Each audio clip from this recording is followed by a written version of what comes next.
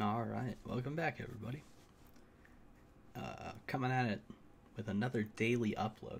It's actually pretty crazy I've been able to keep a schedule that long, huh?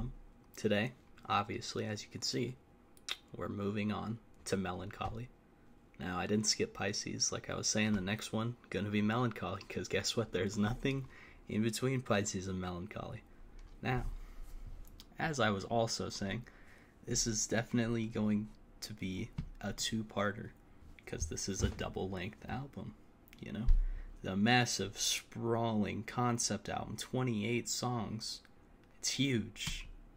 It's actually getting a sequel here, if you follow the Smashing Pumpkins. They just announced one of their songs like a couple days ago. It's actually not bad. But yeah, today we're going to be talking about Mellon Collie, Part 1. So, in this, we're going to be talking about Disc 1, which is Dawn to Dusk. And a little background. Coming off of Siamese Dream, Billy Corgan wanted to make a massive double concept album, which was a trend that kept happening over and over again with Adore, with Machina. Machina, obviously, if you're unaware, was supposed to be a massive double album as well, hence why we have Machina 2 and whatnot. But that's besides the point. Just a little background on this. Came out in 1995. Talk about it a bit. In the vein of Smashing Pumpkins, this album is very varied. I would say to anybody who's looking to get into Smashing Pumpkins, even though this album is very long, I'm talking very long, this is probably the best album to listen to, honestly, because it's got the most variation, it's got the most songs. Arguably, this is what a lot of people would rank the best album that they put out. Arguably, a lot of people say one of the best albums of the 90s. It won, like, Grammys and stuff like that, if I remember correctly. Wasn't alive, just, secondhand. But yeah, I mean, it's literally got... I feel like this album really does have everything that makes the Smashing Pumpkins the Smashing Pumpkins. A lot of variation, a lot of mellow songs, a lot of heavy songs, a lot of songs that are just... got that kind of Pumpkins feel, It really is. I would say this is the best indicator of what the Smashing Pumpkins are as a whole band too. Because unlike Siamese, which is like, touted to be like the perfection album, right? Where like Billy Corgan redid all guitar parts and bass parts, and he worked with Butch Vig to just do that. Right, this album was a lot more of a band because it's produced by Flood, which who's the one who produced the next couple albums up to Machina, which arguably I think I like him as a producer a little more than Butch Vig. No offense to him, I just like, honestly, as a collection in a tone, of sound, I think Mellon Collie, Adore, and Machina, in my opinion, are just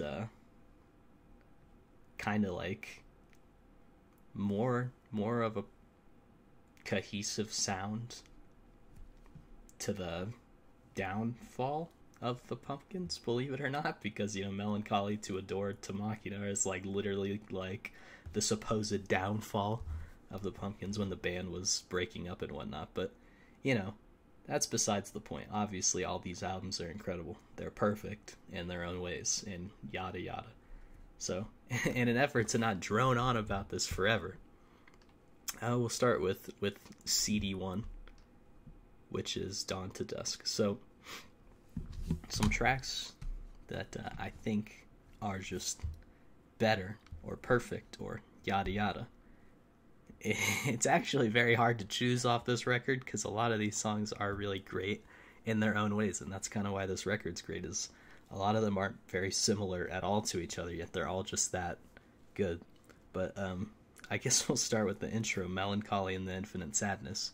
It's a piano piece, one of the few piano pieces I tried to learn how to play, just noodling around on a piano, because it really is a perfect start to this whole rock opera idea or whatever Billy Corgan had on this. It's pretty pretty beautiful. And then we go straight into Tonight Tonight, which, you know, I mean, is a classic, and everybody can agree with that. It's just got this beautiful, like, string, kind of mellow, but also, like, operatic sound. That's like this whole album. This whole album is just full of crazy good songs that are just super unique and inventive like that.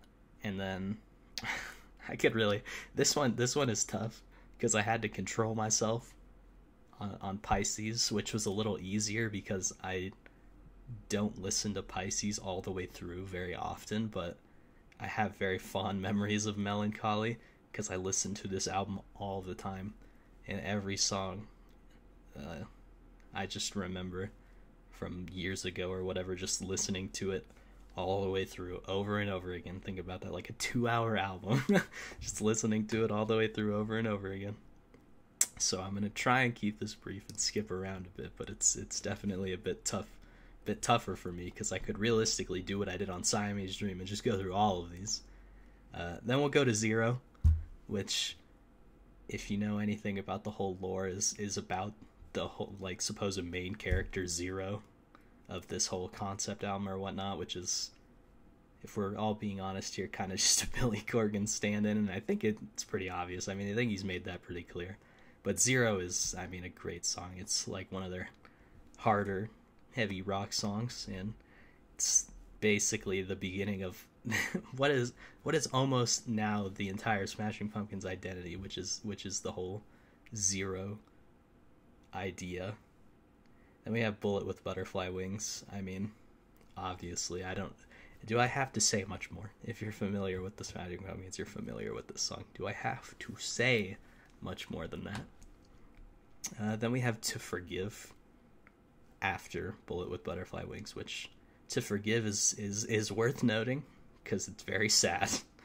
I think that's the best way to put it. It's probably, maybe besides one or two other songs that come close, one of the saddest songs that he has ever written, I think. That's probably the best way to put it. It's very powerful, very emotional. What can I say? Then we go into Galapagos, which is like, from my view, is like a love song, and it's probably one of my favorite songs off this album consistently. I mean, I love all the guitar in it, all the guitar parts, the kind of pacing of it. It's a bit of a longer song. Like I said, I think it's about like kind of like a love song or something. It's just like an incredible song. And then we'll go through these last three because I can't contain myself. We'll go through these last three kind of rapid fire. So Muzzle, I mean, what can I say? It's just one of those songs. It's like, it's a rare Smashing Pumpkins song that's like uplifting almost. Not like it's rare, but usually the whole idea of the Pumpkins is like that they're sad or like angry or whatever, right? It's like an uplifting rock song. It's very, very good. Porcelain of the Vast Oceans. This song feels very Siamese Dream, Pisces was Scary, a Gish-ish. It's a very long, jammy kind of song, you know what I mean? Great song, I mean. And it's a perfect segue into what would be the end of the night or whatever the idea was, to Take Me Down, which is sung by James Iha. Very, very rare that something like that happens, even though James Iha has like solo work and whatnot. For the Pumpkins itself, I think this is one of the only songs he just sings entirely in their entire catalog, if not the only one. And it's a really good song to end the album. It's very slow, very mellow. Just a cool guitar riff going on. And it's like, just makes you feel good for the end of this first part of the album. And I really think that's kind of like the entire thing with this album, is it's got its ups, it's got its downs. Even if you don't understand the full story, you know what I mean? It's just, it makes you feel some type of way at the end of both CDs, right? And I think even if you don't know what's going on with the story or whatnot, it achieves that. And that's why I think this album was so famous outside of its singles, is when people looked past the singles and bought the actual album. It's just one of those albums that's just perfect, like all the way through. Even one of the songs we'll talk about later that I wasn't really a fan of, like probably the only song on this album that I wasn't a fan of for quite a while actually, was Tales of a Scorched Earth, because I just thought it was too noisy, too much going on. And then going back, I'm like, dang, the song is actually pretty good. So now I truly feel, after all this time, I thought it was a perfect album before. I truly feel now that I genuinely can appreciate every song on this album for what it is, and why it makes the Smashing Pumpkins who they are, and why I think so many people love them and still love them to this day, and why I love them. So with that, in summary, first album is a 10, a collective 10. Wait for the second 10, like I was saying in the Pisces video. But yeah, the first album's obviously a 10. This album is incredible. Can't wait to talk about all these albums, And with that, I guess that's probably where we're going to be ending the part 1 of Mellon Collie and the Infinite Sadness. Be sure to like and subscribe. I'll try and get consistent with saying that, because that's what every YouTuber does. And thank you guys for watching, and I will see you in the next one.